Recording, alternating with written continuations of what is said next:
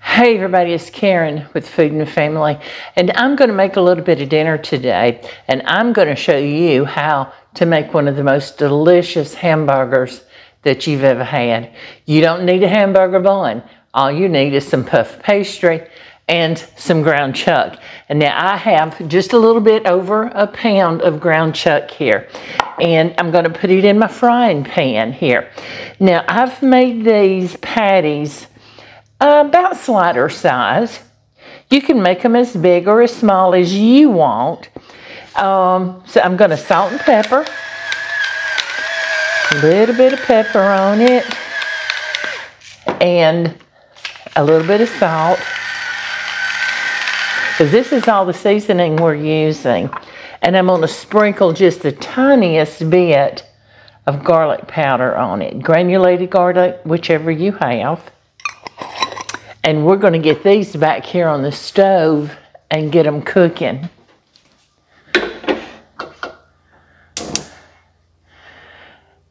Okay, so when those get done, I'm going to show you what we're going to do next.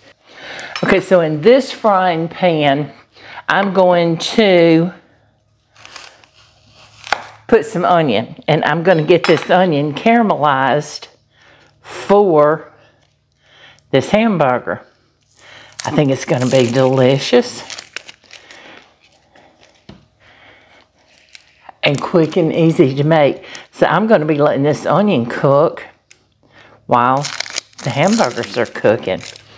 So you see how I did that? I cut that the onion in half, and then I'm just going to go down it. I don't like to get the peels in when I'm cutting up onions, y'all. I'm just going to go down. I'm going to cut it on the thinner side. You don't want it too thin. You don't want it paper thin, but you don't want thick slices either. And we're just going to throw it right here in this oil. So when I put this on the stove and that gets heated up and that oil gets to cooking those onions, it's not going to take it long to get caramelized, however you say it. And we're going to put a little bit of salt. And we're going to put a little bit of pepper in here. So, go ahead and put some pepper. And don't be afraid to put some pepper on it. It's going to make it good.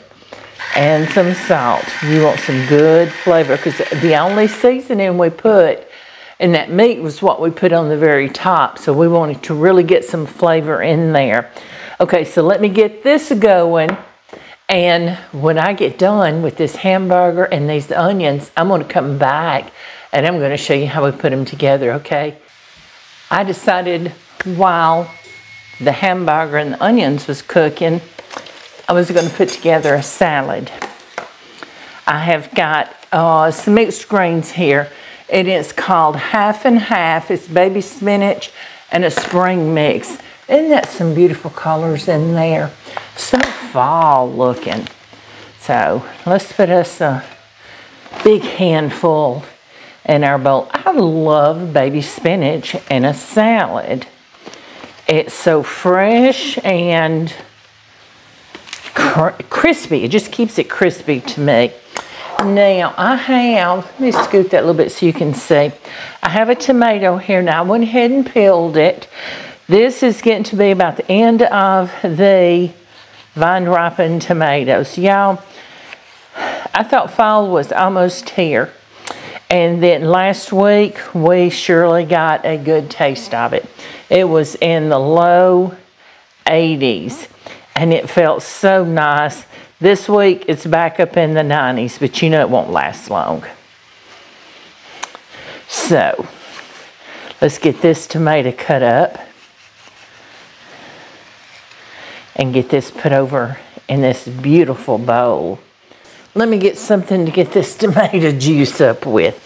It's not hurting anything though, is it?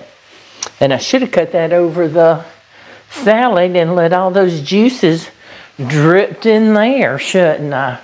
That would have been good. Have you ever taken tomato and rubbed it on toasted bread. Oh my goodness, it's good. Okay, so let's do away with that. Now see, isn't that so pretty so far? Looky there. I'm going to add a few.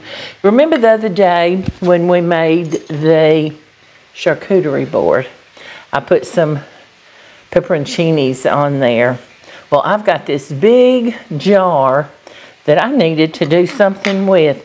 So I'm going to put some in this salad. And you know what else they're good for? Have you ever had a Mississippi pot roast? Yes. But an idea, I need a spoon. An idea that my daughter-in-law Carrie gave me, because I would use these whole peppers when I made the Mississippi pot roast. She says, get the ones that are already sliced. You don't have to fool with the stem. There you go, great idea. I did that, and it was amazing. Now looky there. See, now I'm going to get this covered, and I'm going to set it in the refrigerator so when Pop gets home, we're ready to eat. All I have to do is open it up, set out the salad dressing, and we're ready to eat salad. So let me get that set aside, and I'm going to go finish these hamburgers and these onions, and I'll be back with you in a little bit, okay? Okay, y'all, I have taken up my hamburgers and the onions. Now, I didn't let them totally caramelize. I just got them real soft. They were right at that edge, but you can let them totally caramelize if you want to. Now, what we're going to do next is I've got a sheet pan here, a baking pan, and I'm going to spray it with a little non-stick spray.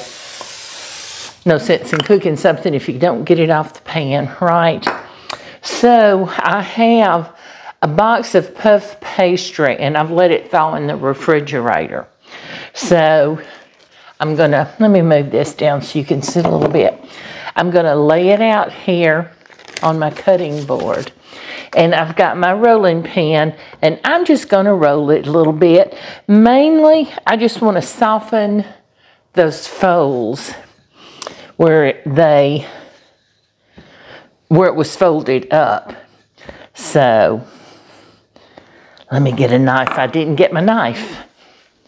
So what I'm gonna do is, let's see, cut it in half. And do I want to cut it in half again? I'm going to cut it in half again. I've already got some made over here ready to go in the oven, but I'm going to show you what we're going to do next. I've got a little bit of ketchup and a little bit of mustard squirted on these. So, I mean, that's what we put on burgers, right? And if you don't want it on there, don't put it on there. You put what you want. If you want a steak sauce, put a steak sauce.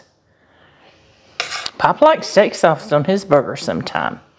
Okay, so then we're gonna, I have just got just some sliced cheese. And if you can buy it already sliced, slice it yourself. That's fine, go right ahead. I'm using these American singles. Okay, and see, and that's what I'm doing. Bring up one corner, bring up the other corner. See how we've done? And then you're gonna bring up, oops, get back up there, buddy. Up the other corner, and you've made this nice, neat little package. Now we're gonna pinch these edges together because we want all that goodness to stay in there. See? And we have a nice, beautiful little package. And we're going to put them on this sprayed baking sheet because I want to be able to get it off. Okay? All right, so bring up that corner and bring up that corner. If you don't want to put cheese on it, you don't have to. You put your favorite, whatever you would put on your burger. That's what you put on here. I wouldn't suggest putting lettuce, tomatoes on it. You could put a slice of a Roma tomato, and because it'll hold up a little better. And that's it. Looky there. I've got 6 perfect little packages. Now I'm going to get these in the oven. I have my oven preheated to 400 degrees, and I'm going to put these in the oven and I'm going to bake them for about 15 minutes. When I get done, I'm going to come back and I'm going to show you what they look like, okay? I've taken the burgers out of the oven and I want y'all to look here. And the cheese oozed out. That just makes it that much better. Looky there. Oh, I like the cheese that's oozed out in the pan. All right, so let's see if we can try one. It's going to be hot.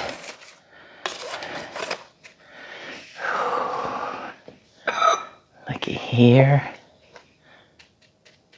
It's flakiness. I don't want to burn myself. That pan is hot. So let's see if we can slide it out of the way. Hold it. Let's cut it in half.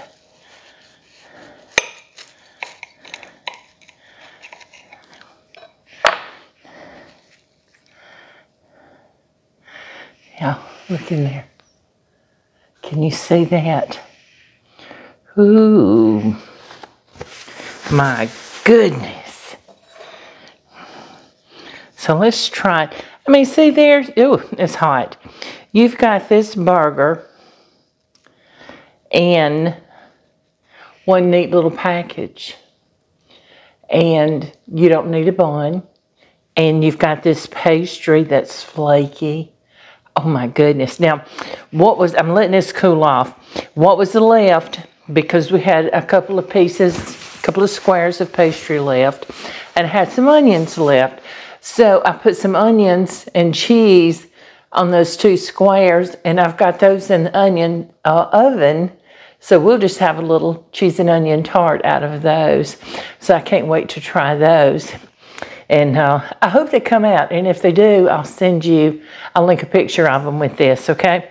So let's see if we can try this.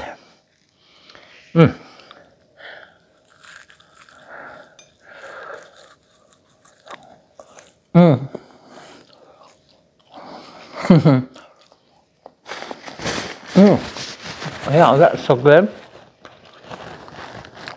And hot. So good and hot. I think you should try this. I really do. And if you do, let me know what you put on yours, okay? And how you do it, what you leave off, what you add to it. You could add some jalapeno peppers on there if you wanted to. Some mild peppers like I did in the salad. Just, it's endless. However you want to build a burger. There's no right or wrong way to do it. Thank you for joining me today. I certainly appreciate each and every one of you. Let me know if you make this and what you think about it. I enjoy having each of you in my kitchen with me, and I hope you'll come back soon. Please like, share, subscribe my videos, and I'll see you soon, everybody. Bye.